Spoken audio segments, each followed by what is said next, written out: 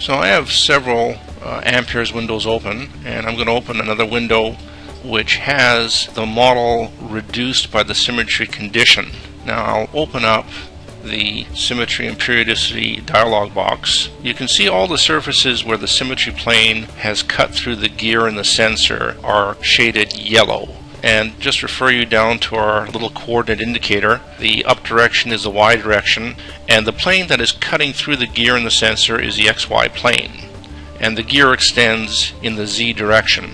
So looking at the symmetry settings, we have no symmetry condition across the X equals 0 or Y equals 0 plane. The Z equals 0 plane has an anti-symmetric condition, which might surprise you, not a symmetric condition. And that's because of the way it's cutting the permanent magnet. Now you remember our permanent magnet is magnetized in the Y direction,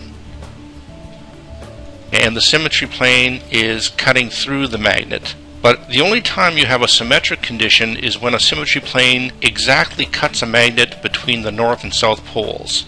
Any other time you'll have an anti-symmetry condition. Now we can also simplify the model by considering that most of the magnetic coupling between the gear and the sensor is going to be in the sections of the gear which are close to the sensor.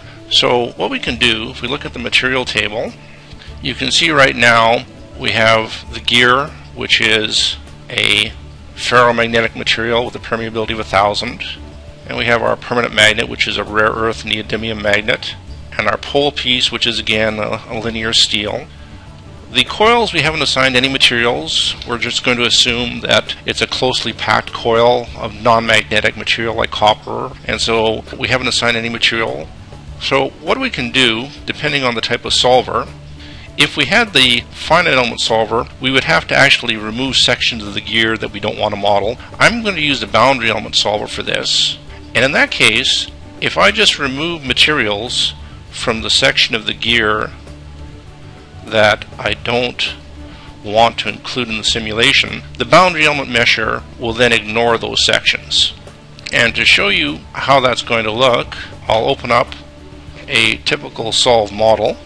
So this model has been solved. Once again, you can see the materials. The only section of gear that has material assigned is the section which is directly under the pole piece. And now if we look at the meshing that's been constructed, and I'll switch to a translucent view so you can see it better.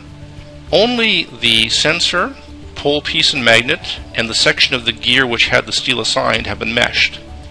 Now I've rotated it so you can see the front face of the gear. That has a mesh. All the sections of the model that are cut by the symmetry plane, that's an artificial truncation of the model, so that requires no meshing. So that's going to simplify things quite a bit when it comes to the solution.